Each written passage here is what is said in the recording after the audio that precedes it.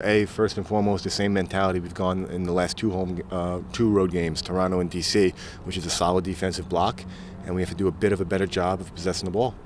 So that's what we're looking to improve for this game.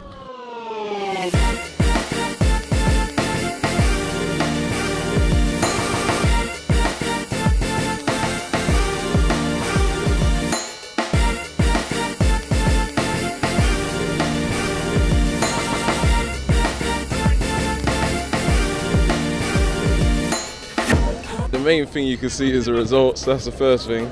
Secondly, I mean, we're scoring goals again. I mean, we won at home 4-1, and the way I think I came on last half an hour, that felt really good to be on the pitch. The way we're moving the ball, I think we're attacking really well right now. To look up and see you got 9 points out of 12 is a great feeling. You know, you look at perhaps how games unwinded and the opponents we were playing, and you keep things in perspective. You know, we're not, we didn't solve the final puzzle, and we're not on our way to MLS Cup yet.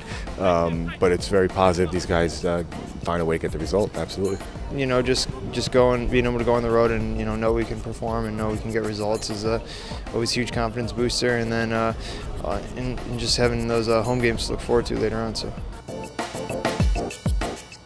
It's going to be a difficult game. I mean, Columbus is always a very tough opponent in Columbus. Hard-working, high pressing, with a lot of quality.